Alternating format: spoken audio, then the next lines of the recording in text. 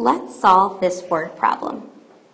Last summer, Elisa saved up $218.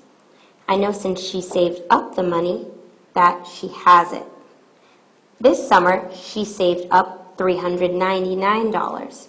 So I know she saved money again, so now she has $399 more. If Elisa saves up $127 next summer, how much will she have?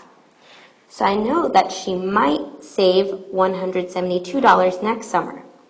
And I know I want to figure out how much money will she have.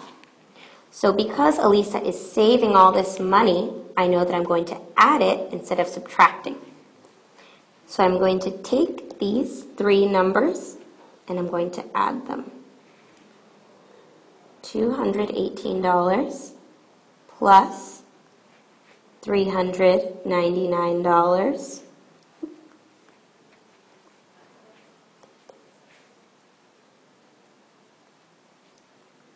plus $172.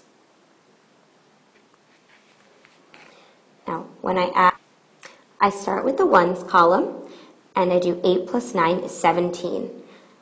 Then, plus 2 is 19, and I carry the 1 over. Then I do 1 plus 1 is 2, 2 plus 9 is 11, and 11 plus 7 is 18. So I put the 8 down, and I carry over the 1 again. Then I do 1 plus 2 is 3, 3 plus 3 is 6, and 6 plus 1 is 7. So the 7 goes there, and I know my total is $789. So she saved $789 total.